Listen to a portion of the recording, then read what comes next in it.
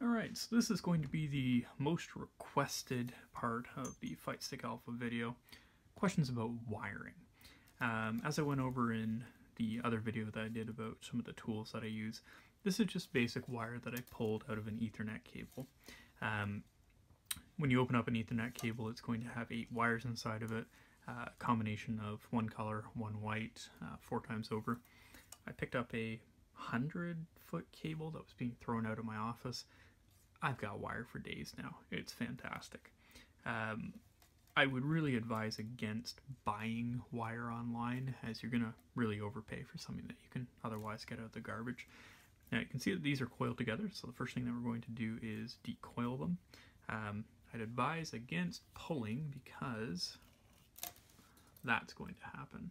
It's going to all bunch together and you may break. You can see here it makes parts of it really tight.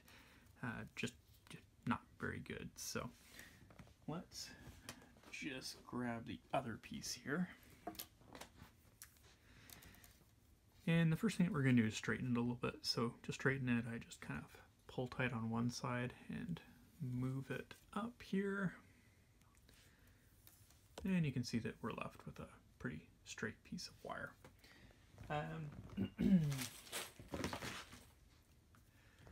Next thing that we're going to do is just cut the end off here. And again, these are the wire crimpers that I showed off in my tool video. Probably my single favorite piece of tool that I use when I'm working on these sticks and really any other electronic project. And let's say for this video we're going to work on a common ground wire that's going to be needed on a Fightstick Alpha, and it's the one that I got the most comments and most direct messages about people needing a little bit of help with. Now we're not going to make a full common ground wire, but let's at least make a few links in it. So we're just going to take a little bit here and just cut it off. And let's say we wanted to make one that would work with 3 or 4 buttons. Just going to cut a few lengths of wire here.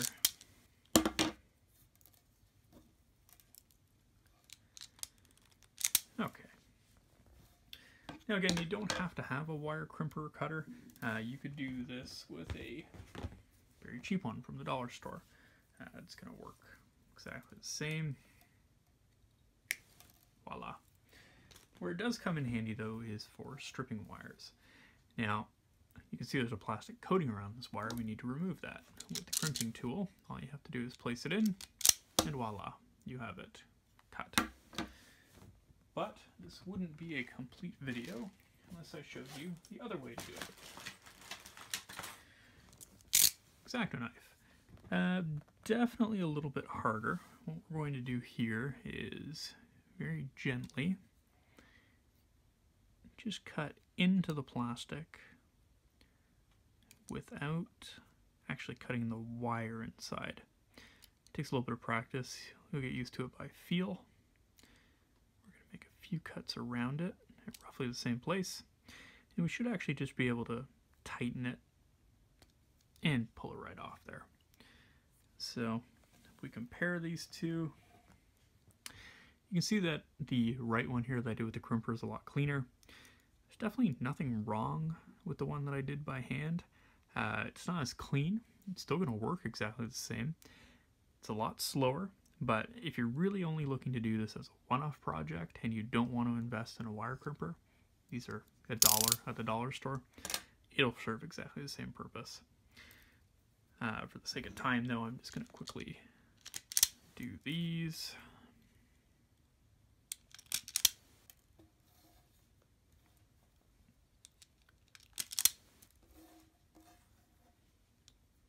Remember to clean it out every now and then.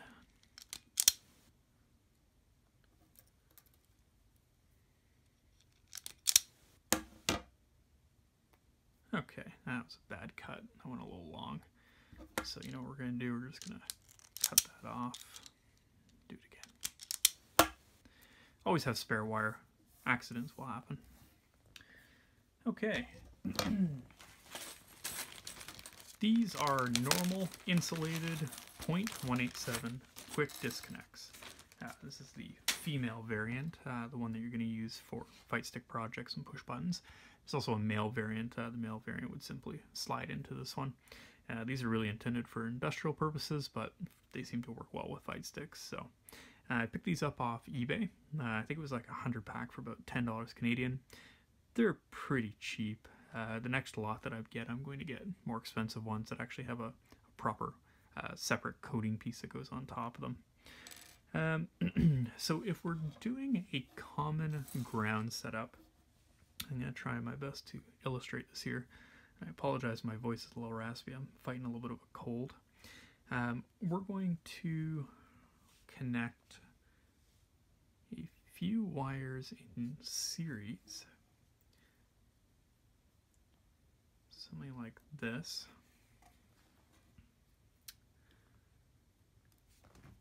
And this is the end that's going to go to the fight stick, to the common ground. And then it's going to be attached to the grounds on the different buttons. So for this, we could have 4 buttons. The Fight Stick Alpha obviously has 6 buttons on it, so you'd want to add 2 more links to this. So what we're going to do here is we're going to take the end one, and we're just going to twist this wire a little bit. We're going to put the wire into the quick disconnect. You can see that it comes out the other side here. You just want to pull it back a little bit until it's just peeking out. And again, with the crimper, and again, you really will need a crimper. You know what, that might be a lie. You might not. I'm just going to quickly do this one with the crimper. It's using the crimp section. Give it a good crimp. And you can see that that wire is now stuck in there. These are needle nose pliers from the dollar store. Let's challenge ourselves and see if we can do the same thing. Now, the next link's the important one. We can't simply put a quick disconnect on the other side here because this would just be linking between 2. So we're going to take the next wire series, like this, and we're just going to twist these 2 together.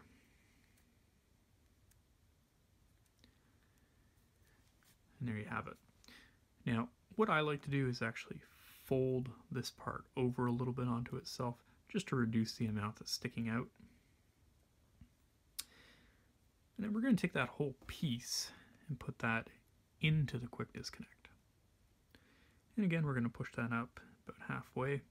And we're just going to try something here. I'm going to take my needle nose pliers and see if I can do the same thing. Pretty good squeeze there. Oh yeah, that definitely worked. Okay, so don't need this, but definitely helpful to have. You can see here that it is very well connected, and we've now got 2 on the series. So let's continue along here. Actually, this is the one that had the really bad cut on it, so we're just going to kind of wrap that around. And again, fold it over on itself. You don't have to do that part. That's just something that I like to do with mine. I'm going to get another quick disconnect here. Feed it in a little bit, just so that it's starting to show. We're going to take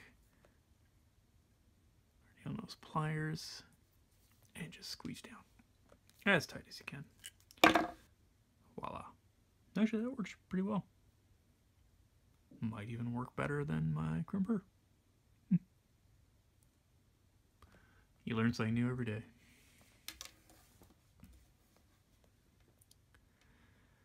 I will guarantee you one thing, the crimper is definitely faster for stripping wire. This one's pretty short to begin with, so we're just going to put that right in.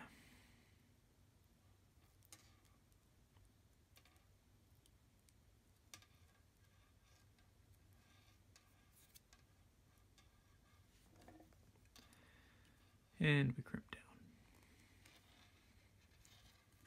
down. Voila. So there we have a common ground wire.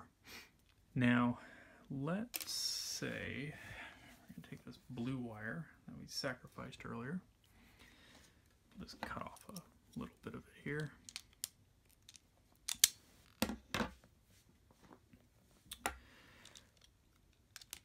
Let's let's say that this was the wire coming off of the PCB board, and well, now we're left with how do you attach these two? We don't want to connect a quick disconnect to it because there's nothing for that quick disconnect to connect to. So there's a few different ways that you can do it. We can solder them together, we can hot glue them together, or we can just use electrical tape. I'm a big fan of the electrical tape or heat shrink tubing.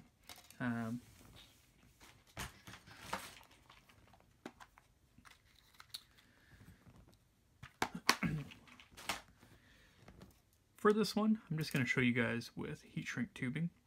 We don't need this much of it, so I'm just going to cut this guy in half.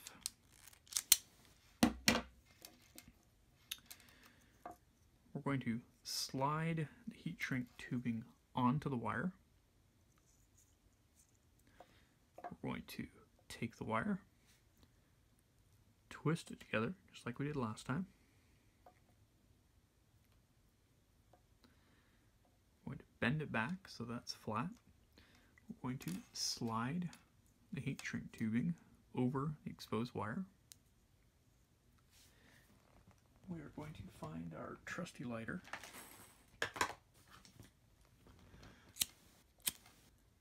And we are just going to apply a very quick amount of heat to the heat shrink tubing. Not enough that it burns or melts, just enough so that it shrinks up. And voila, there we have it. It's going to be pretty hot to the touch, so be careful. But that's going to give you a very good connection. So if this was our Fightstick Alpha, we would now have this coming off of the PCB board, a very good connection to the new set of common ground wires, and then you would connect these to the SandWall buttons. The great thing about SandWall buttons is it doesn't matter which of the two prongs you connect the ground to, because the other one is going to be the positive terminal. If we were doing the other wires, so the wires that go from the PCB to the actual buttons, you would effectively just be doing this part and one link. So you wouldn't have to do any other wires. You'd make 6 of these, do them onto the different wires. So that is the first technique.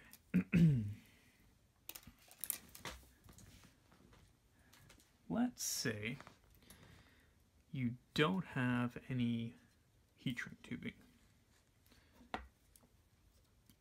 but we still need to connect a wire. Let's go ahead and just strip 2 of these.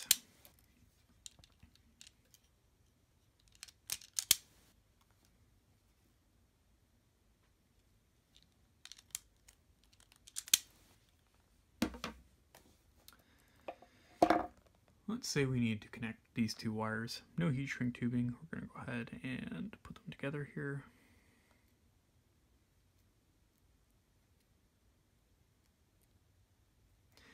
Just like we did last time, we're going to bend that back, try and make it flat a little bit. And we're just going to take some electrical tape.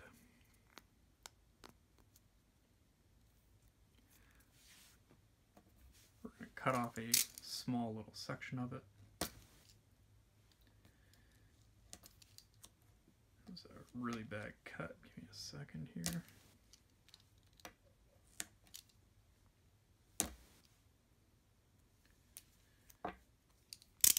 Here's our little square of electrical tape. I find the easiest way to do this is just to put a little bit of an overhang on. We're going to fold the overhang over the front. We're going to squeeze it down with our fingernail and then wrap the other way.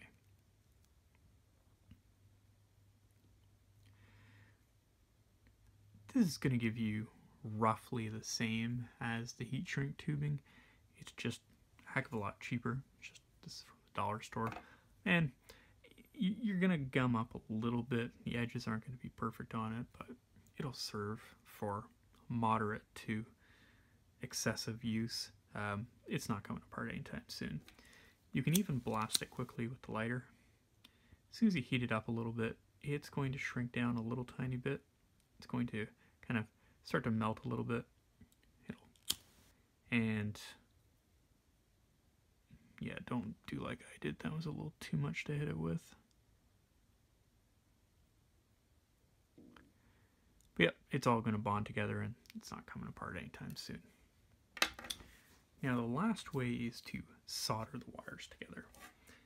For this one, let's go ahead and just take another quick little bit here. I wouldn't really recommend this technique for anyone that's just doing a quick mod to a fight stick, or just basic connection of wires. If I was working on something for a client, or if I was working on one of my own projects where I'm going to spend 10 hours doing the wiring anyway, then yeah, I might do the soldering there. What we're going to do for this is we're just going to connect these wires like so. We're going to grab our helping hands.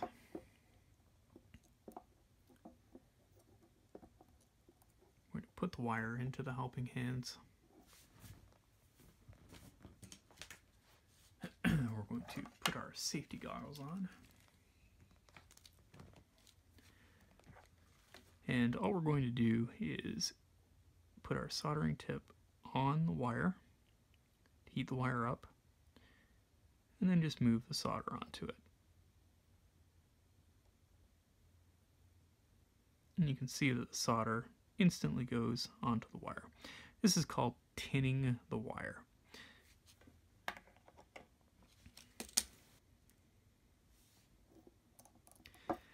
Now, a lot of people think that you have to move the solder onto the soldering iron. That is incorrect. It's just going to ball up and it's not going to be as easy. You want to heat up the wire or the metal that you're working on, put the solder to it, and the solder will naturally flow onto it. Definitely not my best work ever, but you can see that that is a tinned edge. Now, you can of course follow this up by putting heat shrink tubing on or just electrical tape around it, and that wire is not coming apart unless the wire itself breaks. Now, the last thing is the hot glue gun. You have your PCB where all the wires are coming out of, and there's going to be really one of two ways that those connect to the PCB. They're either going to be part of a plug or some sort of connector, and I'm actually just looking around for one of those right now. Give me a second and I will find one. Okay, this is a wire from a standard JLF connector. You got your normal 5 pins here, which is up, down, left, right, and ground. This is your typical click-in style button. If you got one of these, you don't really need to worry about this step. But if your PCB consists of wires that are just soldered into a board, what I would probably recommend you do is take some hot glue and just apply it to the end of the wire where it goes into the PCB. The hot glue is not going to do anything to the electrical components. It is going to make it a lot stronger. If these ever get tugged, they're not going to go anywhere. Let me just see if I can quickly find a cable that I've done some hot glue work on. I apologize, I cannot find anything immediately that I've done some hot glue on. For note's sake, the Fightstick Alpha that I did not have to do any hot gluing on that one. I did all of that with these guys and heat shrink tubing. So that's everything. I hope that gave you guys a little bit of an insight into how I do some of my wiring jobs. If you have any questions, please leave them below. I'll try to answer as many as I can. Thanks a lot.